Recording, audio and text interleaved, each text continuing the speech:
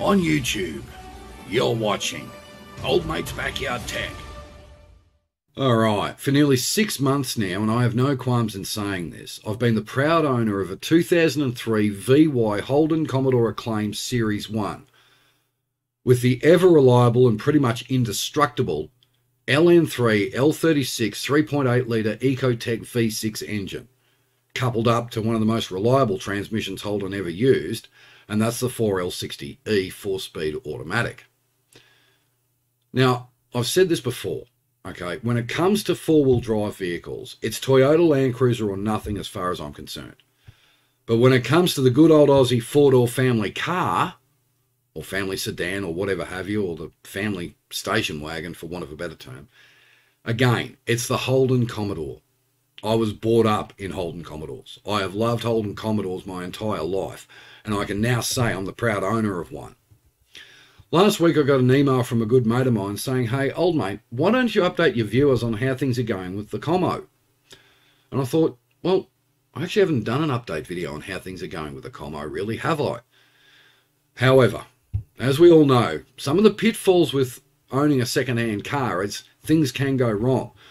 And whilst the vast majority of the Commodore is working really well, there are some things, though, that, well, let's face it, when you get a driveline warranty, not everything in that driveline is covered. And unfortunately, last week, one of those things that's not covered, I'll get it out, not covered in the driveline warranty, let go on me. So for this video, let me give you an update on how things are going with a good old Aussie Holden Commo. Correction, good old Aussie Holden Commodore.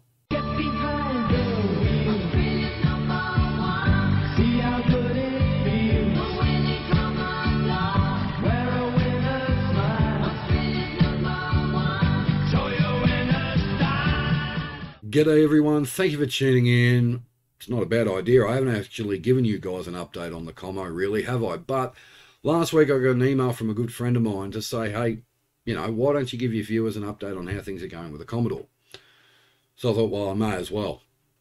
However, the apparent driveline warranty that I got with the vehicle doesn't cover a lot of things. Didn't cover the radiator, didn't cover the thermostat, doesn't cover any of the hoses. That'd be right. However, I do have one thing that's finally died on me, and that is due to what I believe occurred late last year, unfortunately. And that is the AC's finally packed up. Great. So luckily at the moment here in Victoria, it's not exactly hot at the moment. Last week it was. Unfortunately, the AC let go last week. What's happened is, and I'll say this because if I don't mention this, I'll get people commenting and say, why are you talking about things I know about? With the VY, right, you have your AC condenser in the front and then obviously your radiator behind it. Late last year, I was driving up a road here in Geelong, St Albans Road, and for viewers here in Geelong, near the Gordon, and I hit a magpie, drove straight across the front of me and got the condenser. Now, I didn't realise the actual damage, but there was blood and guts and everything up the bonnet as well. I hit it hard. I was doing 63, 64 k's an hour. Now, for those people who live in Melbourne and or viewers here in Geelong, we know that that part of St Albans Road is littered with cops all the time. Luckily, this time it wasn't. And I hit that bird hard. And we noticed when I had to replace the radiator, there was a fairly nasty dent in the condenser. Well, what I think's happened is that dent has caused a crack in one of the pipes, and I've lost all the reefer. All the R134A has leaked out because I happened to notice last week a little puddle of yellow reefer oil.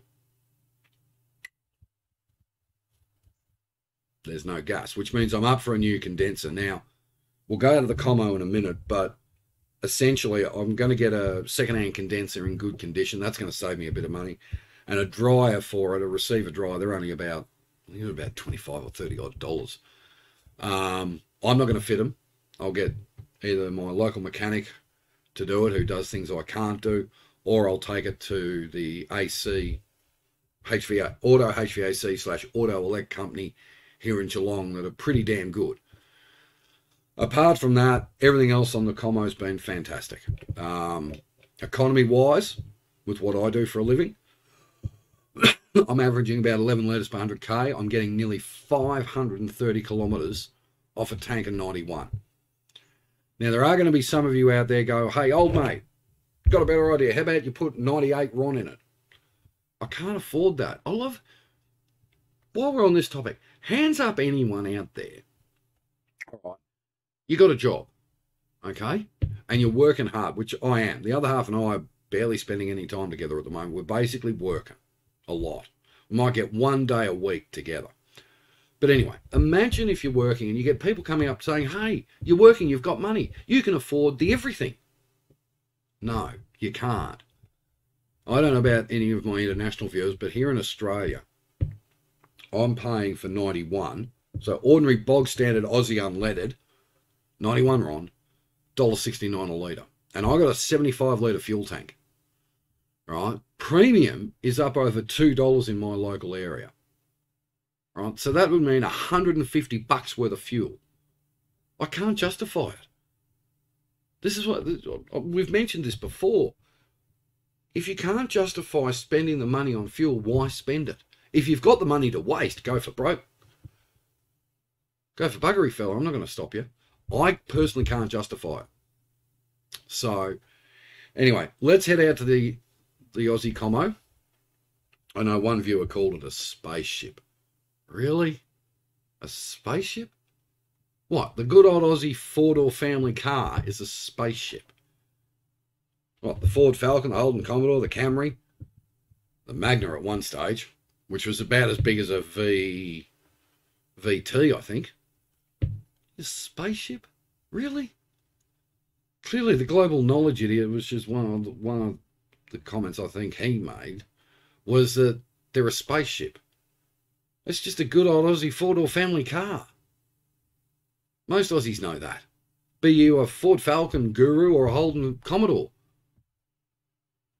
Well, they're not spaceships. Oh, you want a spaceship, got the old HZ Kingswood. Or a HZ Prem with a 308 or 350 in the front. That is a spaceship. But anyway, that thing will launch. Particularly if you end up putting like an Edelbrock EFI kit onto the old 308 or 350. Holy moly. Anyway, let me grab the mobile phone. We'll head out to the Commodore. Whoa, okay. So half an hour ago, the sun was out and it was dry and we were doing the video update about the front lawn.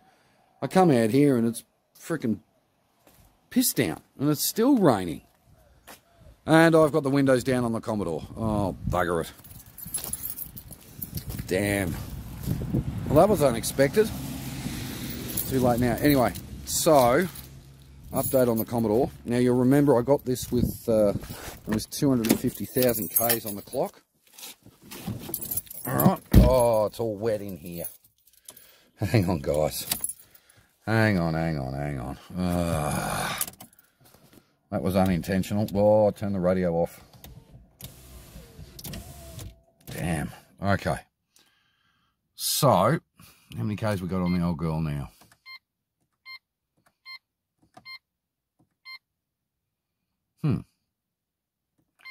I seem to have lost my... Oh, there it is. So I got this with 252,300 on the clock. And I've now got 266,379. So not too bad. Not too bad. If we go under the bonnet. Now, I have serviced this lately. And what came out was horrendous. Out of this engine from an oil point of view. Absolutely horrendous oil. Basically, it was water. It was like they dumped like 5W10 or 5W20 in it. Oh, I've got to get new gas struts. So we know that I did the radiator and everything. We have a Z154 oil filter down there. This is running Penrite oil, and I'll show you that in a moment.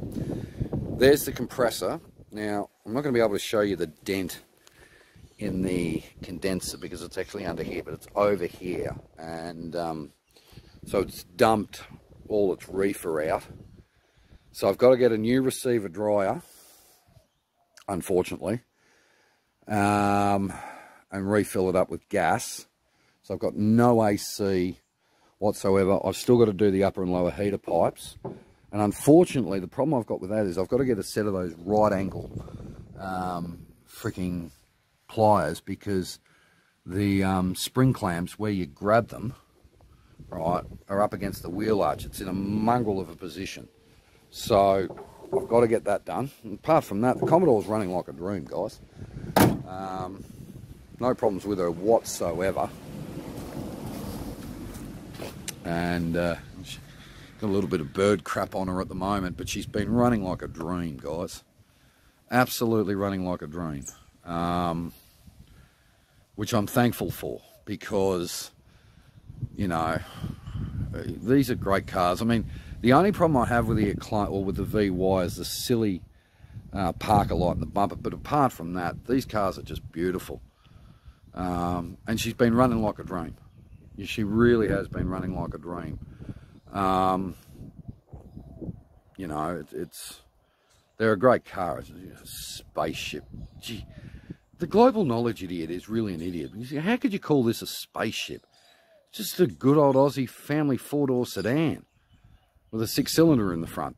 It's not like it's a freaking BMW 750 Li.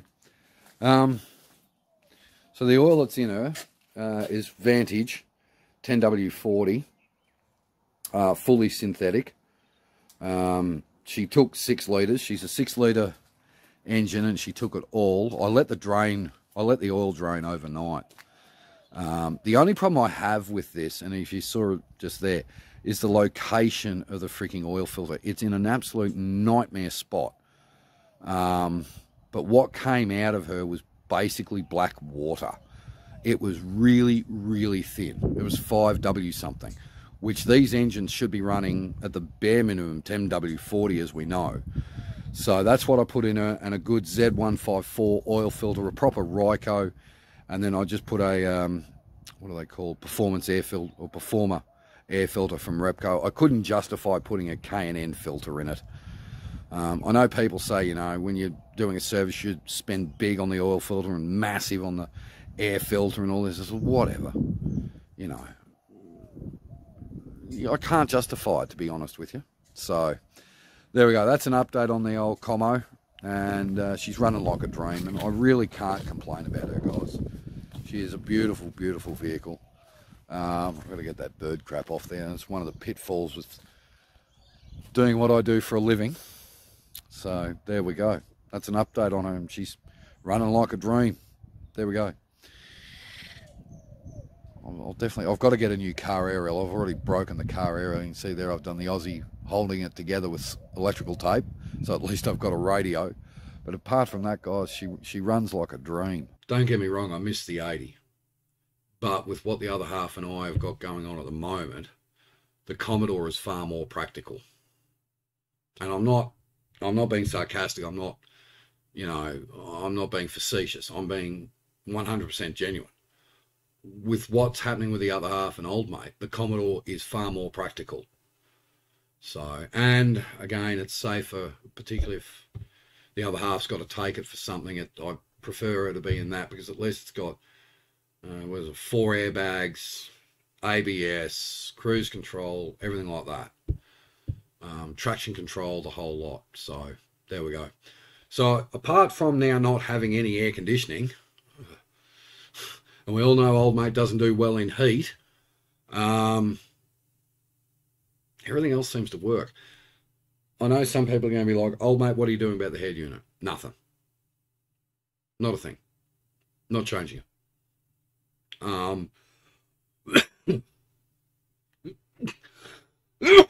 Sorry, I didn't get to the mute button. I didn't get to the mute button quick enough. Apologies for that. The other half's come up with an idea of maybe getting one of those FM Bluetooth units that you connect your phone to it, and then it transmits on like 88.8 or 88.7 or whatever. That's probably what I'm going to do. I I know most people's first thought, and I've done this, I'm guilty of this, new car, change the head unit. I listen to 3AW a lot. And if I'm not listening to 3AW, I'm listening to SEN. If I'm not listening to SEN, I might try and find some music. The whole reason about getting a Bluetooth kit for the car would be when the phone rings. So, but that's not exactly high priority at the moment. High priority at the moment is to do something about the AC, which I'll have to get done in the next week or two anyway. So there we go. Anyway, there we are. Midweek Wednesday here at Old Mates, all done and dusted. It's always a good thing, isn't it? There we go. That'll keep you going for a few days. I will be here for Pro Audio Fridays, so I'll catch you up. I'll catch you around the channel this coming Friday, where we'll finish off my latest track. That's definitely on the cards. I'll give you the hot tip right now. Enjoy the rest of your Wednesday, guys. I'll catch you Friday. Have a good one.